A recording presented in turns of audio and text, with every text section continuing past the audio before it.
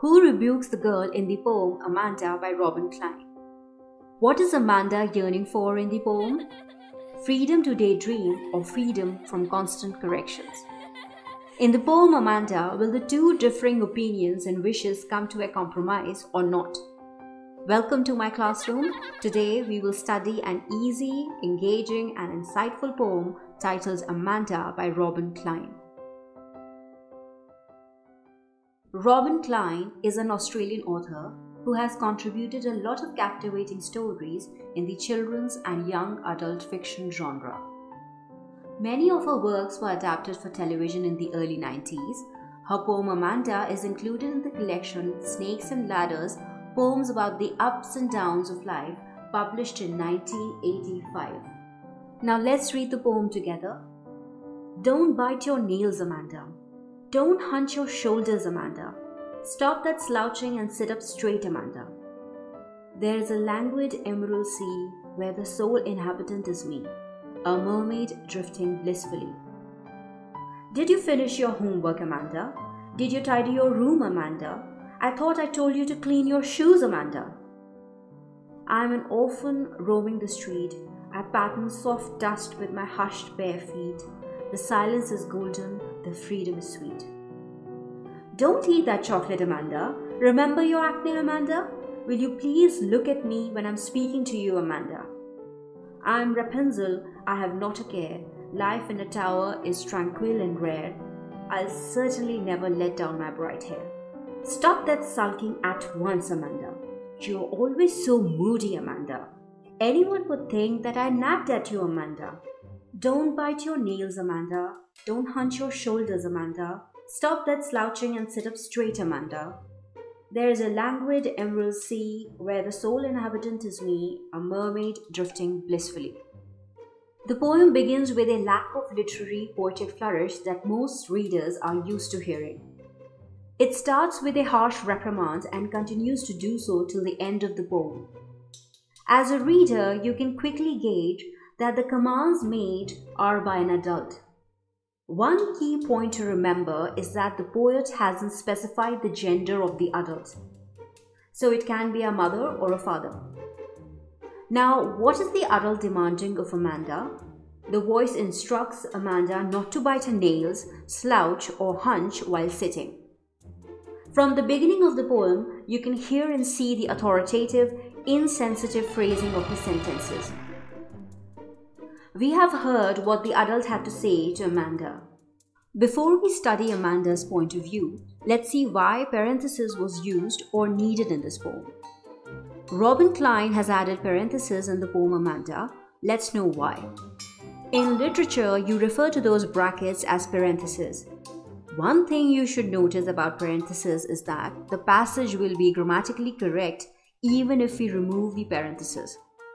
The stanzas are grammatically correct and complete, but the poet has added a parenthesis to explain Amanda's point of view. Using parentheses, Robin Klein has made it quite clear that we are listening to two voices or two points of view, the authoritative one and the other being that of Amanda. Now let's hear what Amanda has to say. While the adult voice commands Amanda to behave in a certain way, Amanda, however, is in a world.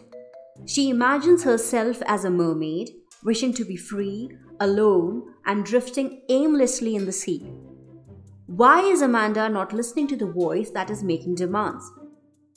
Although Amanda is a child, a young adult in this poem, it is a human tendency, irrespective of age, to drift away or to daydream in the middle of something. We daydream or get distracted when we are supposed to do something we are not interested in doing at all. Also, constant reminders and reprimands add to the escapist part of our mind. As children or as an adult, we seek fanciful diversions as a way to distract ourselves from something unpleasant. Here, Amanda likes to daydream about a different reality. Did you finish your homework, Amanda? Did you tidy your room, Amanda? I thought I told you to clean your shoes, Amanda. I'm an orphan roaming the street. I pattern soft dust with my hushed bare feet. The silence is golden, the freedom is sweet. The adult asks Amanda to complete her chores. They remind Amanda to finish her assignments on time. She is no longer a mermaid. Her mind has jumped to another fanciful imagination.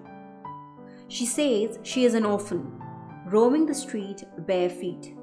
She imagines herself as an orphan, idly wandering with freedom in the world. Silence is golden because no one is here to correct her. Why has the poet used the word orphan? When we live in a family with parents or elders, we are expected to follow and live by a few rules and norms. Sometimes parents tend to go overboard, thinking everything is for the child's benefit. But at times, rules can become rigid, and an adult's or parent's expectations can become oppressive or suffocating. This rigidity is what is stifling Amanda here. One voice is directing, commanding, and demanding. It's not being considerate of the young adult's whims and moods, and in return, the more youthful voice is pretending to listen. They are not communicating with each other, and ultimately that will lead to possible miscommunication and growing resentment towards each other.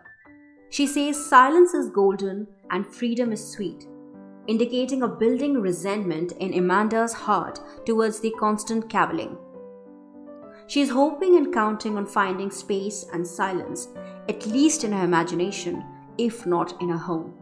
Don't eat that chocolate, Amanda. Remember your acne, Amanda. Will you please look at me when I'm speaking to you, Amanda? I am Rapunzel, I have not a care. Life in a tower is tranquil and rare. I'll certainly never let down my bright hair. Stop that sulking at once, Amanda. You're always so moody, Amanda. Anyone would think I nagged at you, Amanda. If we go through the previous stanzas, we'll see the same pattern of imperative sentences. The voice of the parent continues with criticism and ceaseless corrections. Amanda is asked not to eat chocolate as it aggravates her acne.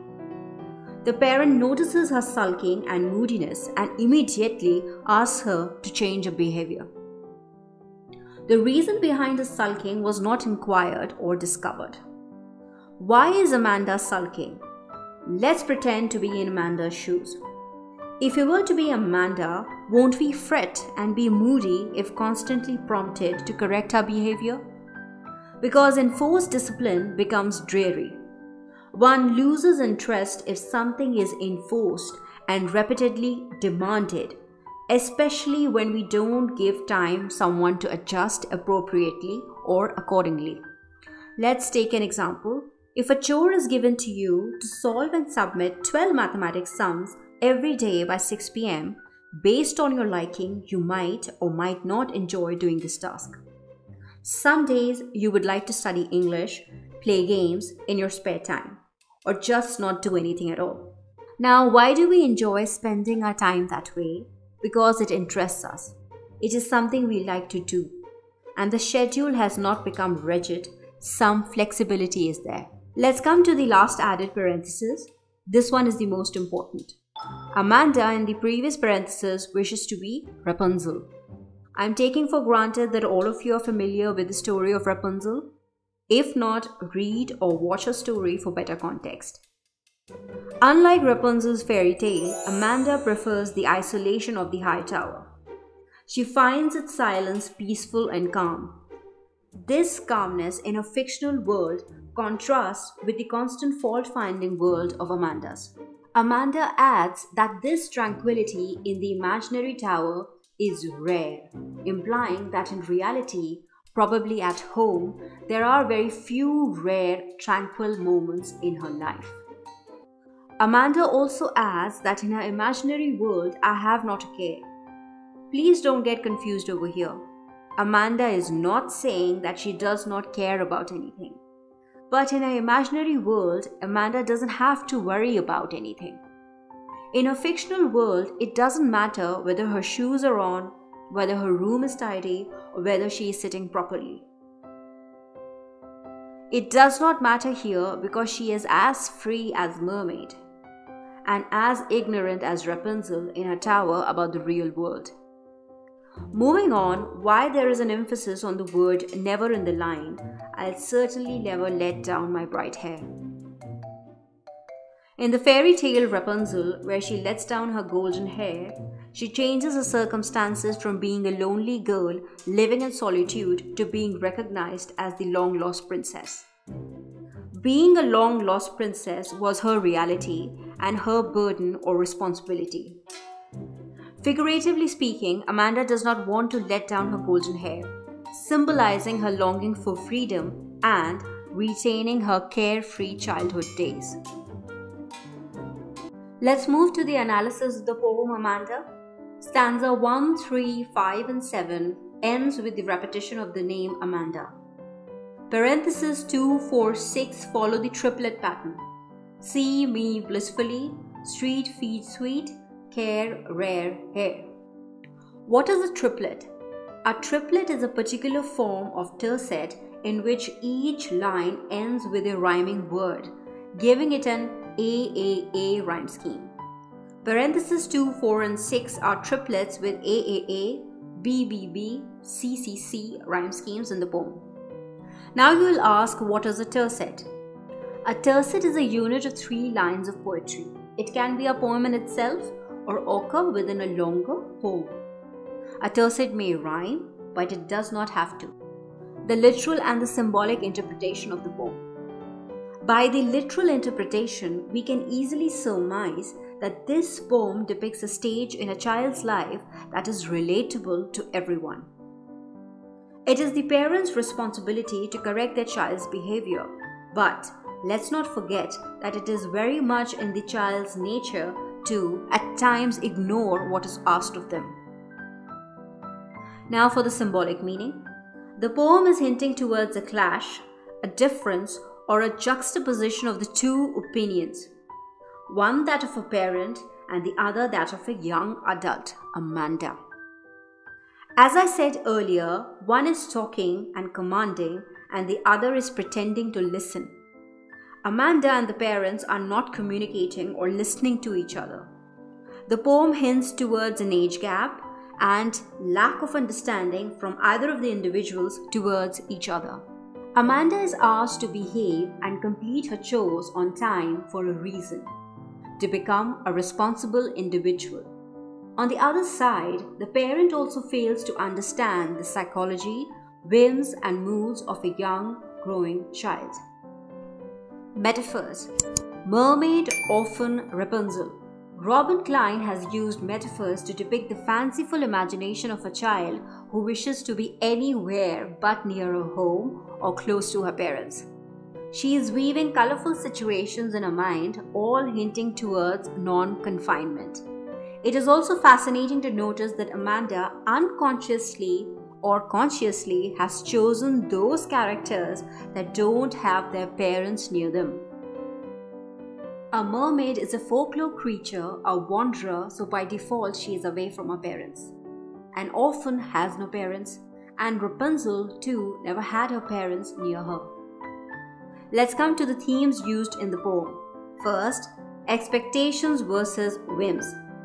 Here, in this poem, we can see certain expectations are imposed on her, and how opposite they are to the whims and fancy of young Amanda. Discipline and restrained behavior are expected from her, but Amanda is a child who wishes to be free and to do what her heart wants. Second, moving from childhood to young adulthood. As we mature, more responsibilities and expectations are added to our young shoulders. Amanda is expected to grow up, but a bit too quickly. Lines, "Remember your acne, Amanda," and "You're always so moody, Amanda," gives the reader a clue that Amanda is no longer a child but a teenager, a young adult, and hence must learn to fulfill the chores and the responsibilities assigned to her. This poem gives the perspective of the inner thoughts of a child. The poem presents a one-sided perspective, please underline this, and lacks or doesn't have the parent's point of view. Third, rules of conduct for a girl child or gender norms. The poem Amanda is in a way alluding to the gender norms and code of conduct expected from a girl child. She is expected to grow up a bit too quickly and too soon. As a reader, we can deduce that Amanda is moving on to the next phase of her life, that is adolescence. Adolescence is a vulnerable time for children as they are susceptible to criticism that are not constructive. Also, frequent criticisms and complaint may cause notable emotional conflict. Acne, moodiness, wool gathering, and slouchiness are typical traits of teens and teenagers. Still, the do's and don'ts of proper behavior and etiquette appear in a girl's life way earlier than in boys. Fourth, obliviousness to individual differences. Again, this is a very important point. Every child grows and matures at a different rate. Some may develop early and some will take their time. Most of the world needs to remember this when dealing with children at various stages, ages, and genders. I'll end this explanation with an open-ended question here. Wouldn't it be best if our society starts letting the Amandas of the world grow at their own unique pace? This concludes the explanation of the poem Amanda by Robin Klein. Let me know whether you can relate to this poem. If yes, share it, like and subscribe. Until next time, bye-bye.